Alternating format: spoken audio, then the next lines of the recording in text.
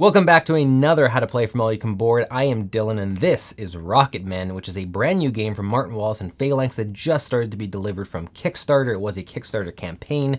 This is a deck building game where the deck building that you're doing and the cards that you're adding to your deck are all facilitating missions that you're trying to launch to 3 different planets, Earth, the Moon, and Mars, and you're racing with your opponents. This is a space race game to be the first ones to these planets, to be the first ones to complete certain mission objectives, as they will gain you more points if you're the first one there. All of this also has the added unpredictability of the mission success deck, which will be flipping cards over to see whether your mission launches are successes or failures. And sometimes even the most planning you can do will end up not being able to deter the fact that you're going to draw a bunch of zeros in a row off this deck and just completely crash and burn, even though you thought you had prepared as much as you could. So without further ado, let's jump right in and I'm going to teach you how to play Rocketmen.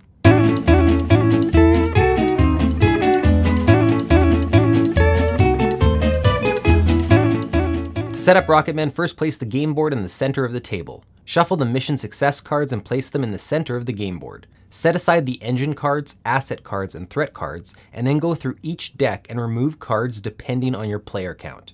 For 4 players, use all the cards. For 3 players, remove all the cards with a 4 on them, and for 2 players, remove all the cards with a 3 or a 4 on them.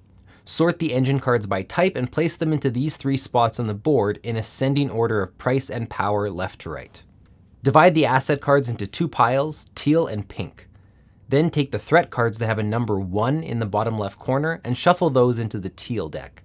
Shuffle the remaining threat cards into the pink deck. Put these 2 decks face down, then place the teal deck on top of the pink deck to form the draw pile. Place this on the board in this spot. Flip 6 cards face up and put them into the 6 spots next to the deck at the bottom of the board. Place the Moon and Mars tokens on the Moon and Mars spots on the board. Take all items of your chosen player color. That's 12 cards, mission tokens, achievement tokens, and the player board itself. Shuffle your personal 12 cards and place them on your player board here. Draw 6 cards for your starting hand. Each player puts their victory token on the 0 spot of the scoring track and also place the rocket on the 0 spot of the mission track. Finally, shuffle the personal goal cards and give each player 2 randomly. Randomly determine who goes first, and that's it, you're ready to play Rocketmen. So Rocketmen has traditional deck building rules, and what I mean by that is you're going to start with 12 cards, but you're going to be adding to that deck by buying cards from the display. When you purchase a card from the display, it's going to go into your temporary playing card area. You can almost look at this as sort of a temporary discard pile. At the end of your turn, everything in your playing area is going to go into your discard pile proper, and then those cards will get added obviously back into your deck when your deck runs out and you have to shuffle them. So any card you buy, you're basically buying this card to eventually end up on your deck in a future turn after you've shuffled the discard pile back into the deck. Before we get into the flow of a turn, let's quickly go over the anatomy of a card in this game so that you can understand what everything means. The large number on the bottom of the card is the cost. This is how much you need to pay in order to buy it from the display. The icon in the top left corner is the item or money value that this card provides.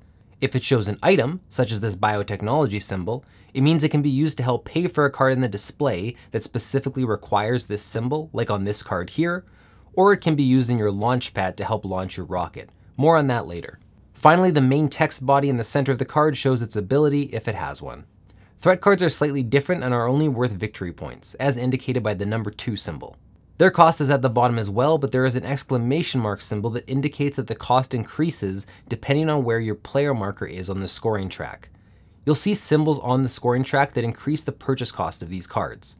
For instance, if you're on or past this marker, these threat cards require an additional 10 credits to buy. If you're on or past this marker, they cost an additional 20 credits plus 1 additional symbol of any kind. The last type of card are mission cards. These are the 12 cards you begin the game with.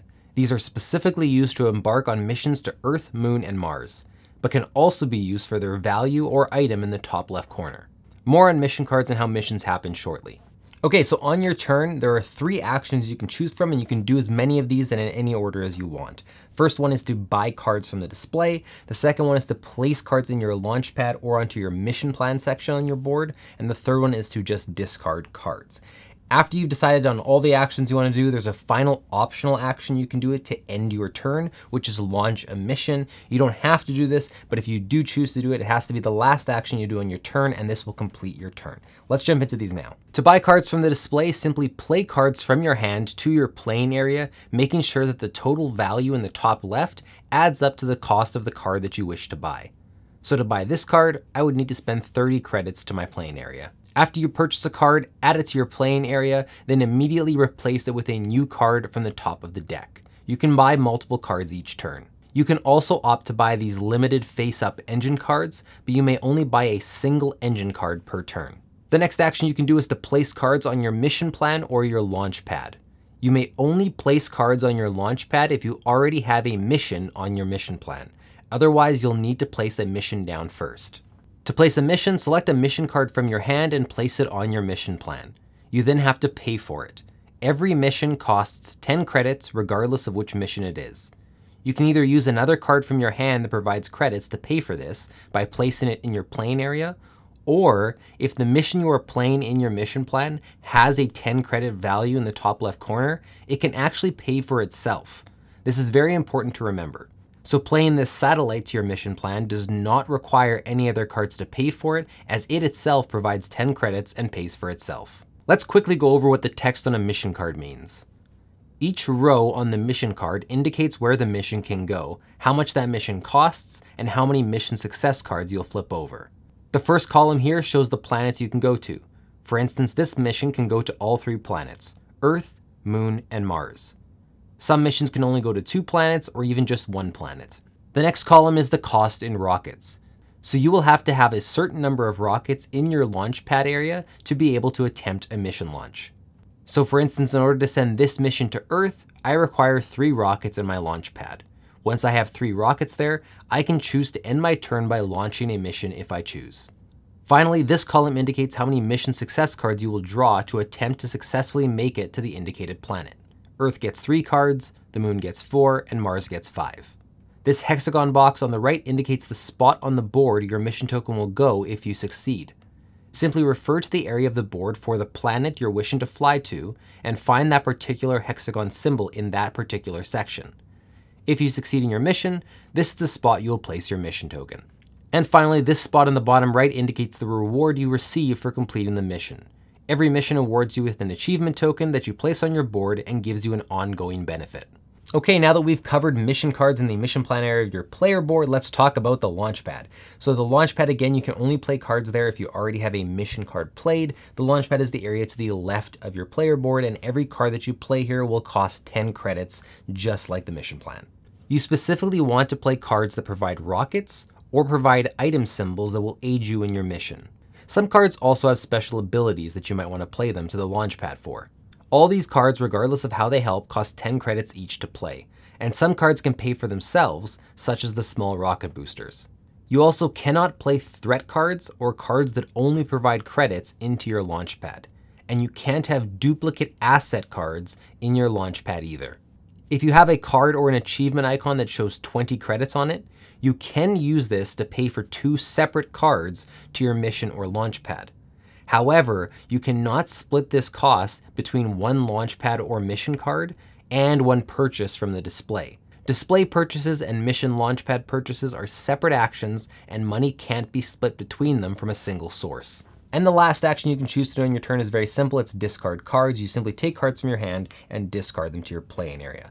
You can choose to discard the mission plan cards you've already played from play into your playing area if you decide you no longer want to embark on that mission.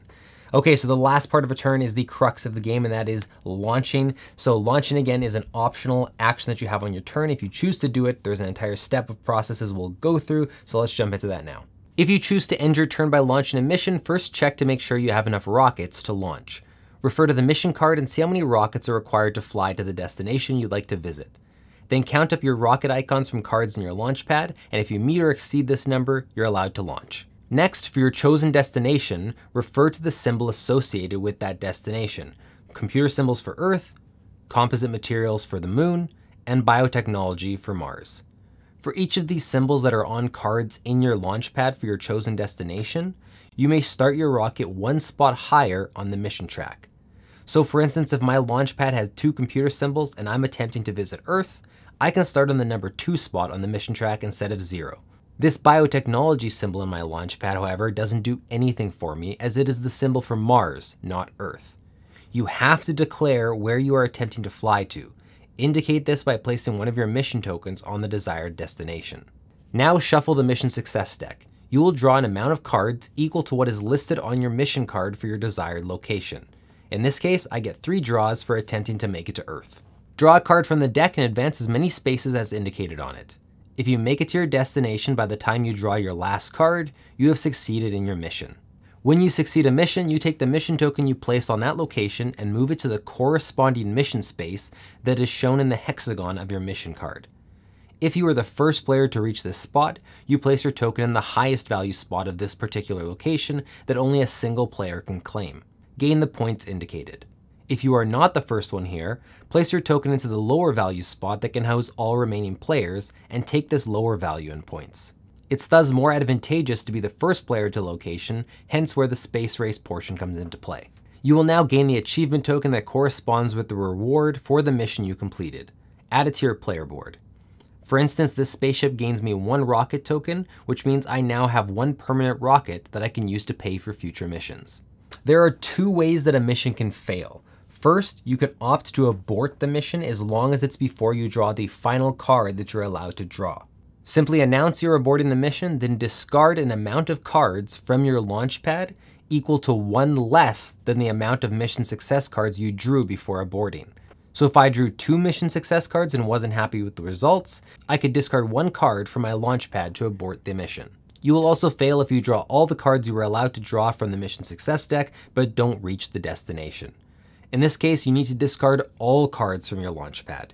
You can then optionally discard your mission card itself too, or you can keep it there and try again once you've built up your launch pad. The first person to complete a mission to the moon or to Mars gains the token on each respective planet. This token is worth 1 bonus point. Succeed or fail, simply move the rocket back to 0 on the track, redraw to your hand size, and your turn is over. And that is basically the entire game flow for Rocketmen. There are 3 ways that the game can end though. 1, a scoring marker reaches the threshold shown on the victory track for your indicated player count. 2, a player places all 6 of their mission tokens onto missions on the board, and there's at least 1 token on each planet amongst all the players. Or 3, all players have placed all their mission tokens. In all cases, finish out the round so everyone gets equal turns. Then add bonus points for threat cards you collected, the Moon and Mars tokens, as well as your personal goal cards, and the person with the most points wins. And that is basically how you play, but before I go, there are 3 things I want to touch on that you probably have questions about and that I want to get into a little bit more detail to help you understand. Those are personal goal cards, the achievement tokens, and card abilities. Let's jump into them now. Personal goals will show 3 specific destinations you need to travel to. You will usually gain 1 point for successfully making it to each of these destinations during the course of the game. At the bottom of the card, you will gain bonus points if you're the first one to a certain amount of these destinations, depending on your player count. In a 2-player game, you need to be the first one to all of the locations to get the bonus points. In a 3-player game, you need to be the first to 2 of the locations, and in a 4-player game, you only need to be the first to 1 of them. You'll remember that you were dealt 2 personal goal cards at the start of the game. You won't score both. At the end of the game, you only choose 1 to score and you discard the other. Achievement tokens give you permanent enhancements. There are a few different types. These rocket achievement tokens give you permanent rockets to use on all your future missions. These don't get spent when you use them. You keep the token forever and essentially have a permanent discount on these missions. These tokens increase your hand size. Every one of these you collect increases your hand size by 1. These give you permanent credits that you can use once per turn. I would have 20 credits that I can use on my turn by flipping this tile over. At the end of my turn, I would flip it back over and it can be used again next turn. This is a science token and it can stand in for any of the 3 item symbols in the game.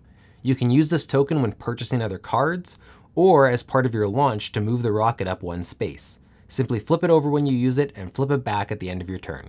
And lastly, there are a bunch of different card abilities in the game. I won't go over them all. The rulebook will cover them all and you'll discover them as you play, but they'll let you do things like removing cards from the game from your deck permanently, drawing extra cards, moving the rocket up on the mission track to start at a higher spot. There's a bunch of different abilities. The only thing I want to go over is there's some 4 specific keywords that I think are important to understand, so I'm going to explain each of those for you. First is discard. This ability will optionally trigger when you choose to discard this card to your playing area. Otherwise, you can't trigger the ability. Launchpad. This ability can only be used when the card is present in your launchpad. Otherwise, you can only use the card for its monetary value or item icon in the top left. When used to pay. This ability triggers whenever you spend this card for its monetary value to buy a card, place a mission, or place cards in your launchpad. Otherwise, you can't trigger the ability. And finally, permanent. This card stays permanently in your launchpad and never gets discarded even when you succeed or fail a mission. It stays there forever. And that's all there is to Rocketmen. So obviously there's some intricacies here to learn with card abilities and stuff that you'll pick up as you play. There's also some variant cards that you can apply and put at the top of the board that will change up each game to give them each a different little bit of flavor. And there's also a solo mode you can explore as well. I'll let you discover that for yourself. It's in the rule book. Otherwise, that is how you play Rocketmen. Like I said, it seems like a complex game, but after you really get into it and understand the rules, turns will just fly by, so to speak. That was awful, I know. So if the turns will fly by, the game will seem to go by really quick and you'll really get a handle on things. Really, you're just gonna be learning the strategy and again, all the intricacies that come with the design. So I hope this video helped you out. I hope it helped you get to the table a little bit quicker. Thank you so much for watching. If you enjoyed the video, leave us a comment or a like or subscribe to the channel. Tell a friend about us. We really appreciate it. Thank you so much for watching. See you in the next one.